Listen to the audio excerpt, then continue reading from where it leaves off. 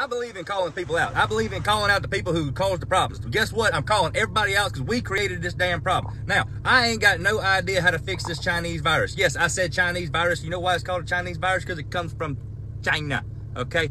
Like my boy Don said, me and him's on first name basis, in case y'all didn't know. Anyway, so this is what happened. Now, the virus is done spread all over America. I know y'all tired of hearing about it, but y'all need to hear this shit here. Look here, we done created this problem because we, as a whole community, society, Americanism, all of us, we have done got lazy and we have started relying on the people who we don't need to be relying on.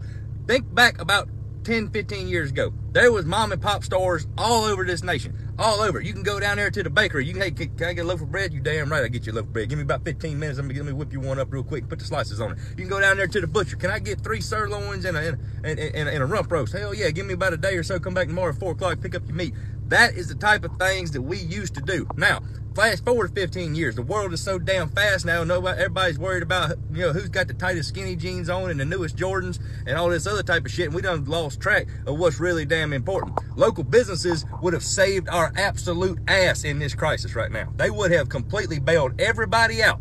Because, yeah, there's plenty of bread out there, but it ain't doing me no damn good sitting in a damn warehouse somewhere up in Lincoln, Nebraska at the Walmart Supercenter storage thing. It ain't doing me no bit of good because it being up there is keeping me from having a bologna sandwich with mayo and tomato.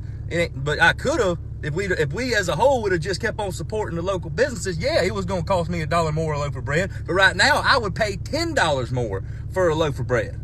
Right now, because they ain't none. Same thing with the butchers.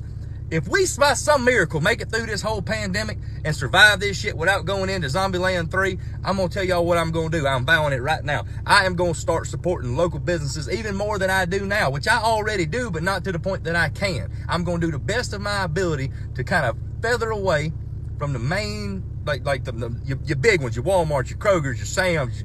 Is Kmart still a thing, or do we put them out of business too?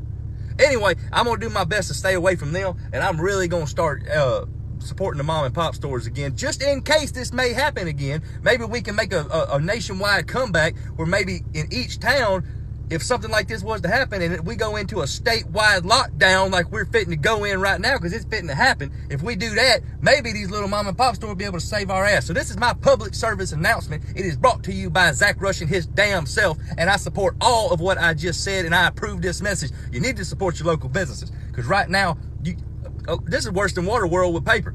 I do some weird shit for a Klondike bar, but I do some nasty shit for a damn loaf of bread right now. Shit.